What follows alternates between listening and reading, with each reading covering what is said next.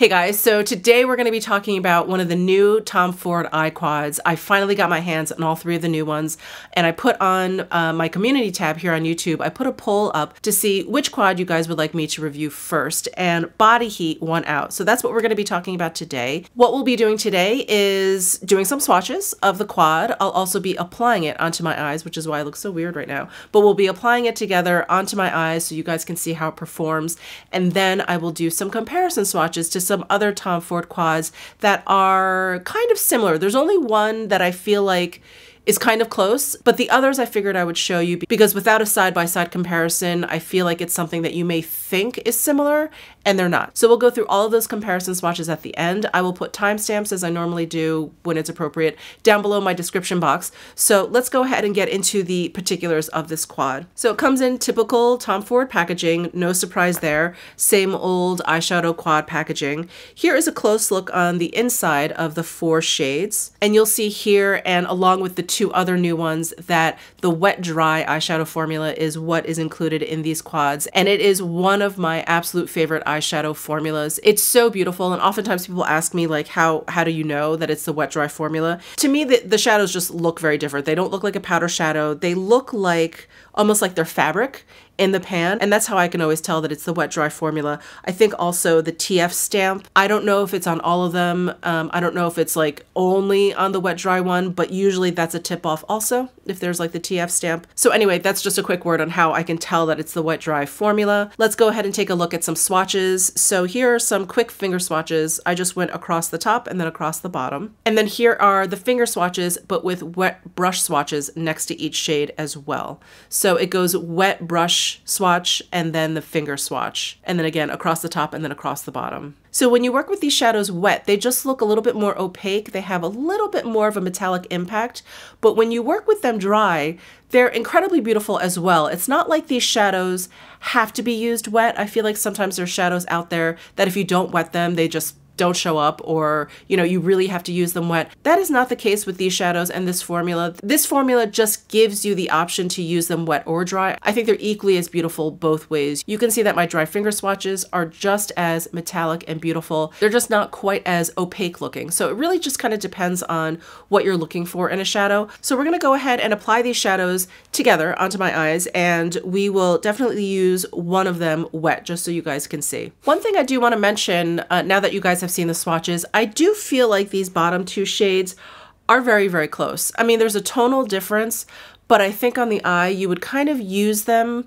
for the same purpose. I think you would use them just to, kind of deepen out your outer corner. Maybe you use it to line your eyes. Maybe you use it all over to, to make a smoky eye. So I'm not exactly sure that they needed both of these shades, but you can actually see that this is, it's a little bit warmer. It's a little bit lighter. This is a little bit more neutral and a little bit deeper, but they're kind of similar. So let's go ahead and just apply them on the eyes and see if you can see a difference. So I'm going to start with this like terracotta shade. I'm going to go in with my Sonia G Worker 1 brush. And I'm going to start on the outer corner and work into my socket line area. And my allergies that I wasn't sure if it was a cold has definitely blossomed into a cold. So I apologize, I sound really stuffy at the moment, but I'm hoping to be able to edit out all the sniffling and the coughing and the sneezing.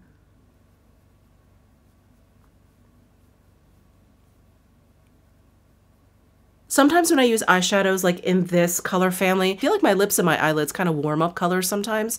And so I was afraid this was going to end up being really orangey, but it's not. It has really kind of maintained its like terracotta shade, and I love it. Blending out beautifully. I really, really love this formula. I'm going to take my Sonia G Builder 3 brush.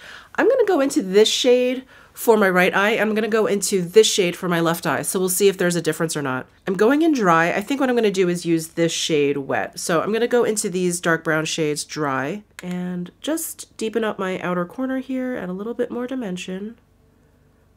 I feel like I do the same thing every time. I'm going to take my Esam S33 brush and I'm going to blend this out. There's no product on here. I'm going to just blend this out.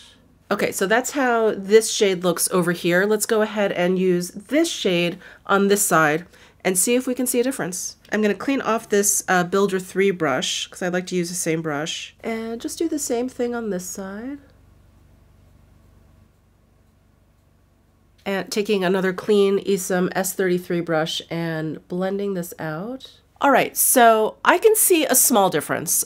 This side definitely looks a little bit more red. It actually blends into the first terracotta shade that I put down. It blends into that a little bit better.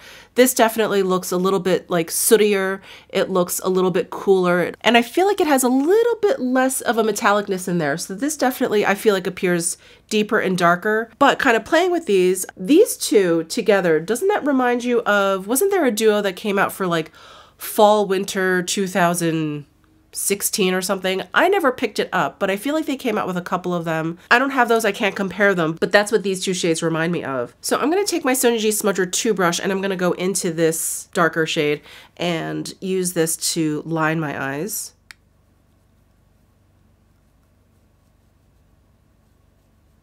Using it this way with like a stiff smudger brush, I definitely got a little bit of fallout there. I don't know if you guys can see it, but there's a few speckles there of this dark brown shadow. All right, fallout has been successfully swiped away. So that color looks great as liner, no surprise there. So I'm gonna go ahead and use this shade Wet. I'm gonna use that kind of on the inner part of my lid, maybe on the inner corner. Let me find a brush that I can use wet. So sometimes when I like to use eyeshadows wet, what I'll do is I'll pick it up dry and then I'll just spray something onto my brush with the product. That way I kind of don't gunk up the pan.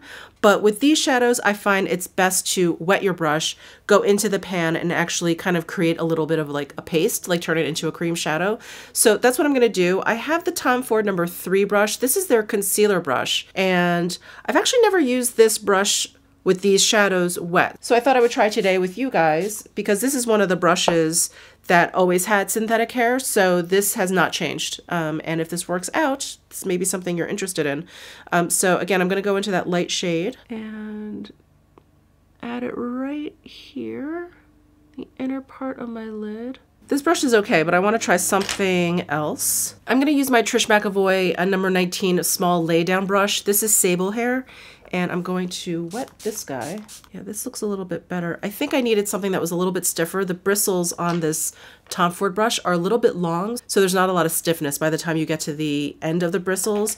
This is much stiffer, so I picked up a little bit more product. Oh yeah, now you can really see that. Really turns it into such a beautiful cream shadow. Isn't that amazing? I'm gonna let that dry a little bit and then I'm gonna want to kind of blend out that edge because it's pretty stark. I'm gonna use that terracotta shade and kind of blend that out, but I'm gonna go ahead and work on the other side here. I'm gonna take that Esom W33 brush. I'm gonna go into this terracotta shade and just pick up a teeny bit of product. I just wanna blend out this edge a little bit here. And it's not like when you use these shadows wet, it's like they set down and they're completely like immobile. You can actually continue to like blend them out, which is really nice.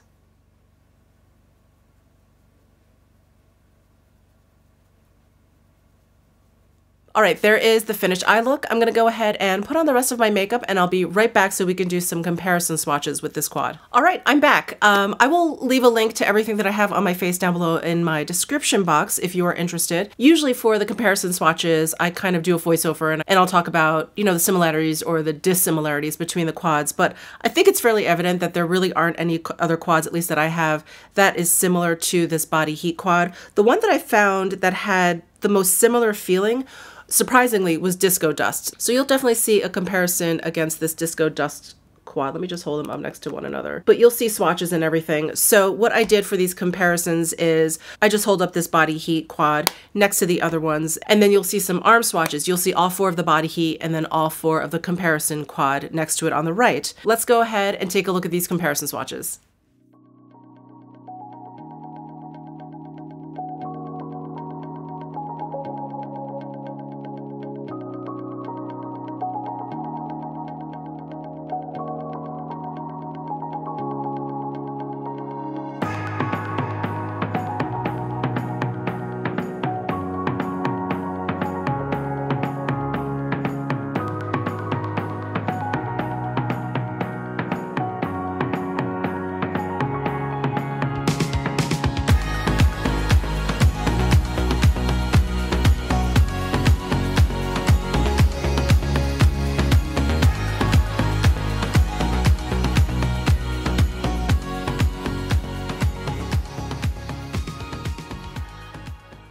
So my final thoughts on this Body Heat palette, I think it is really, really beautiful. I think, and now I can't remember, but I think the Glam Dr. Mona Khan and I mentioned that this was similar to a quad that was maybe discontinued like years ago, and I think maybe it was called Enchanted. This was kind of like before I even got back into makeup, so I wasn't even aware of this. But other than that, I don't think it's very similar to any of the current quads. You guys heard how much I love this wet dry formula. I really like this quad. I think it's very neutral. I am a sucker for shades like this, like the terracotta. As you guys know, I love it for blush also. So my only minor complaint is that these two shades are similar. They're definitely very similar on the lid. Again, I used the lighter, more red undertoned one here and the cooler, deeper one over here. I mean, I think you can see a very slight difference if you're standing up very close to me, but they serve the same purpose. They kind of just add a little bit more dimension. They're both deeper than any of the other two shades in this quad. So I don't know if it was necessary to have both of them, but I do prefer this one to this shade. I think it works really, really well. They blend well together because they have that similar undertone. And then this is great as a liner because it is very deep and sooty.